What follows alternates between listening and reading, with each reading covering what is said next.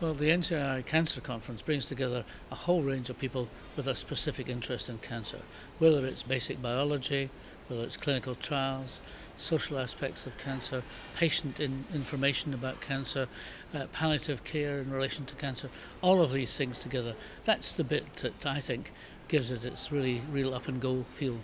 We get young research assistants, we get senior professors, we get people with backgrounds in basic science, backgrounds in social science.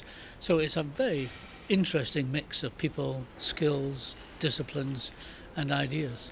Well, I'm excited about quite a lot of the conference as it happens.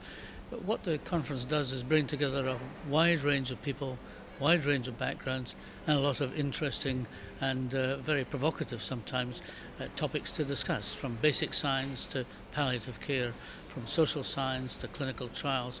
So it's putting them all together for me that's by far the most interesting bit. Well, I'm quite interested in one which is in the economics of drug discovery, which I think will be quite interesting. But I've also had a long interest in palliative care, and we have a special guest speaker on palliative care. I think that'll be good. One of the really interesting things is that new data will be presented, world-class data, and that really is fascinating. Some of it will be in the form of lectures, others in the form of seminars and discussion groups. But this is leading-edge, world-class research being presented at this cancer conference. It is about people meeting each other and talking and discussing. And of course, part of the conference means that we've got patients and patient representatives there.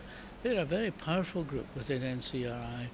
They, I think, help to shape the agenda, and being part of discussing quite difficult issues, I think they're extremely helpful. So that's, for me, a very important part of the conference.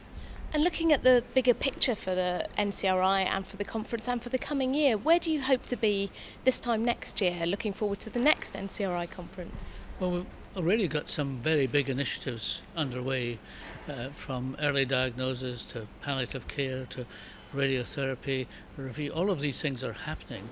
And over the next year, I think we'll see these coming to fruition. We'll see some new initiatives developing.